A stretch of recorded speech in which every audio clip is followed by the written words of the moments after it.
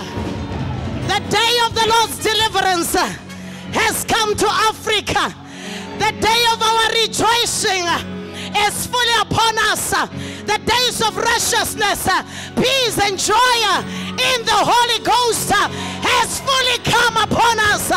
Hey, egamelika Jesu aseNazareta, Baba siyabonga, tena sishuma elivangeli elihambayo.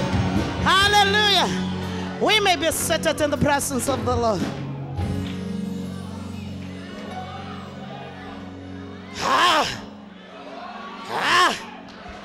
Jesus.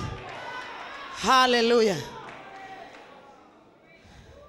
Mama Gallant said 2 years ago in 2010 in our Impact Worcester conference that the lion of the tribe of Judah is roaring. Hallelujah. And we need to understand, unlike many other parts of the world, when they experience lion and lions and lionesses, they're experiencing, Apostle Sean, the caged lion, the one that is in the zoo, the one that is fed with steak. But the lion we are talking about, it's a different kind of a lion in Africa. We're talking about a different kind of a lion.